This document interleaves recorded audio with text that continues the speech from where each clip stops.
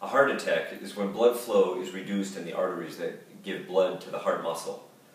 This typically happens when a plaque, which is made up of cholesterol and fat and other substances, ruptures and decreases the blood flow to the heart muscle. That heart muscle then dies and causes a heart attack.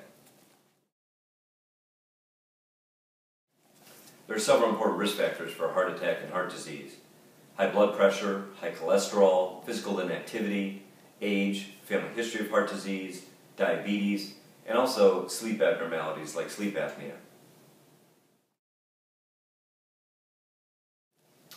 Hypertension, or high blood pressure, is when the blood pressure is consistently over 140/90. The top number, or the systolic, is the pressure in the arteries when the heart contracts, and the diastolic, or the bottom number, is the pressure in the arteries when the heart relaxes.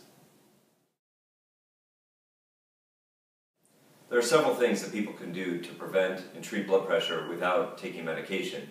Regular exercise, eating a good, heart-healthy diet that's low in fat and high in fruits and vegetables, not smoking, controlling their diabetes, and getting plenty of sleep, and also eating a diet that's low in salt is very important.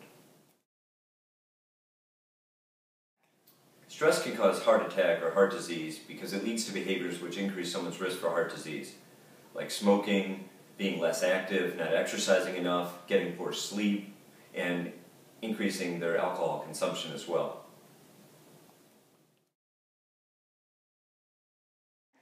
The best way to see if you have high blood pressure is to monitor your blood pressure at home or go to the doctor's office and have them monitor it on several occasions. When we treat high blood pressure, it's not just based on one number. We like to see how it is over time, and many people have no symptoms from high blood pressure, and that's why it's called a silent killer. So it's important you check your blood pressure on a regular basis and discuss it with your doctor.